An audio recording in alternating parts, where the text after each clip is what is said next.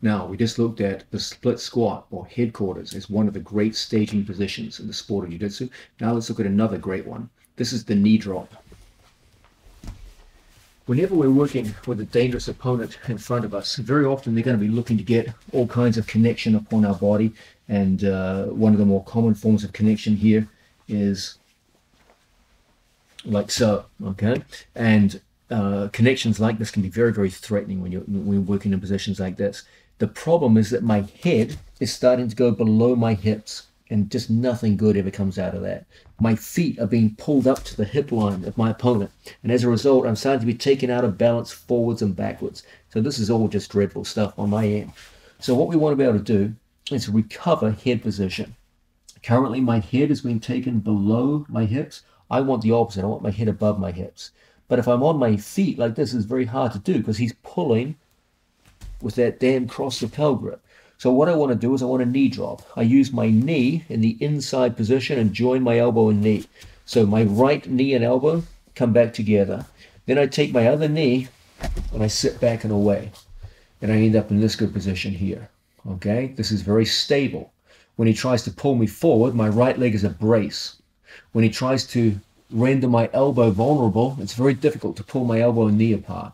When he tries to pull in on my head, it's quite difficult because of my bracing lead leg. And now it's quite easy for us to start pommeling our hand to an inside position. Okay? Once we get to a position like this, we can use this to start breaking grips. Then we can get a hold with our training partner's gi pants and work very effectively from this position with my hands inside my training partner's knee. There's no reason why you can't start coming underneath an opponent's leg, and you've got a whole bunch of good guard passing options here. So this is a great way for you to shut down your opponent's ability to break your stance and recover into a very strong guard passing position. It's a nice alternative to the split squat, the drop knee. So here we are. He's got the beat on us. He could be doing this from this form of guard. He might be doing it out of spider guard, double spider, for example. It's always the same kind of idea.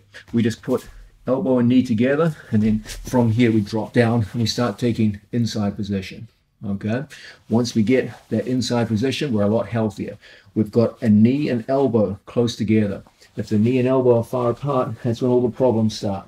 Okay, so we want knee and elbow. Our base is nice and well developed here, and you have an ability to stay over your opponent's hips and pommel.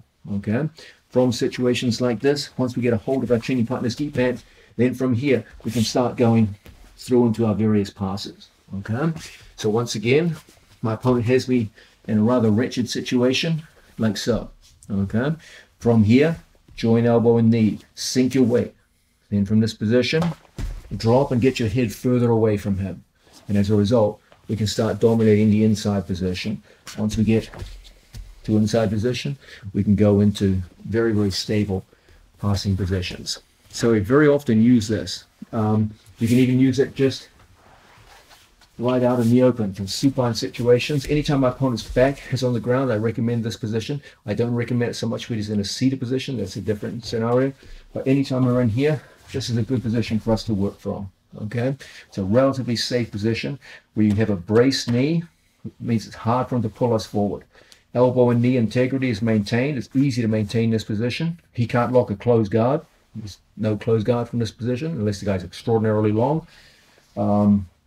And from here, it's easy for us to access our training partner's gi pants or the inside position inside the hip, like so. And as a result, from here, not difficult for us to go into other strong guard passing positions. So the knee drop is one of the more successful staging positions for us to launch a strong guard passing attack. It's a good way of shutting down your opponent's offensive capabilities, calming the storm, and so you can now focus on how you're going to pass this guy's guard.